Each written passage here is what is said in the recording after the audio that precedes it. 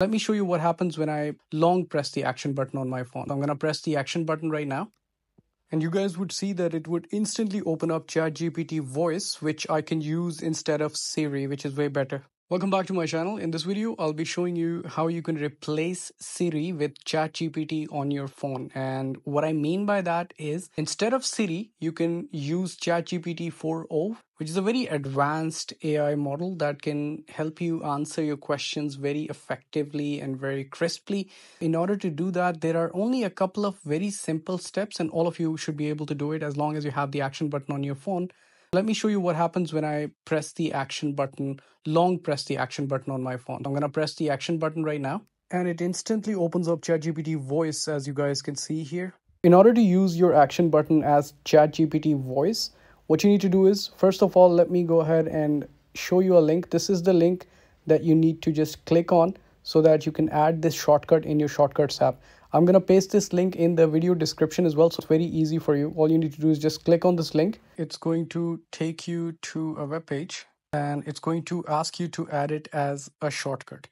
It might take you on your Safari browser. That's totally fine. Just go to Safari browser and you would get the same option, add shortcut.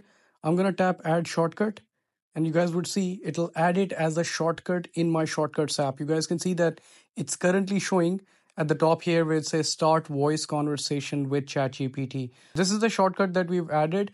Now from this point onwards, all you need to do is go to settings, search for action button, and from here you would have multiple different options. The last option would be second last option, I think, would be shortcut. But look for this option, shortcut, and then from here you can add a shortcut. In my case, I just tap in and I would use start voice conversation with ChatGPT. This is done.